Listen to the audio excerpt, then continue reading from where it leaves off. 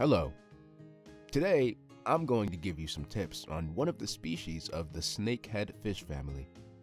There are currently more than 30 legitimate species of snakeheads recorded, and the forest snakehead is just one of them.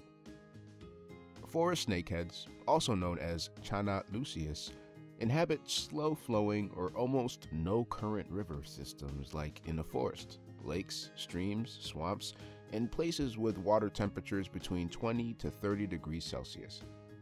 Water systems with a pH between 5 and 7.5 are also ideal. The fish can often reach up to 40 centimeters in length. This fish distribution involves a wide variety of locales. It is a native fish to Malaysia, Laos, Cambodia, Indonesia, Vietnam, Thailand, and from southern China. In Southeast Asia, everyone is hunting them, mostly for the meat. Hardly seeing anyone release the fish these days, in part because it tastes so good. Early morning and late in the evening are the best times to hunt the forest snakehead. They don't enjoy hot weather conditions and always tend to hide under any structure or dark areas.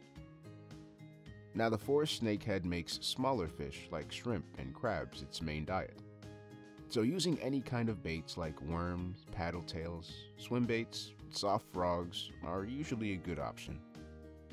Granite striped gelly worms and nyat also work well. You can also use our sea louse spoon for forest snakeheads residing in the stream area. Depending on your fishing spot, usually light to medium setups will be ideal because the forest snakehead lives under the structures and the first place that they go after taking the bait is under it. But for small streams, you can always go for an ultralight setup because the sizes are usually small. Forest snakeheads like snaggy areas, so targeting around structures or weeds will often give you good results.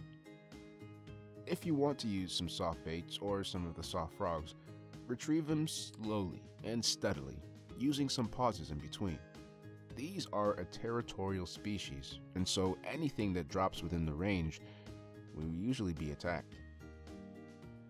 The fish is hard to find nowadays, so practicing catch and release is highly welcome. Try to do your best to protect the fish. Use landing nets and proper hooks. Release them safely if you don't intend to take them back. Anyway, I hope you enjoyed this video. We'll see you again soon. Cheers.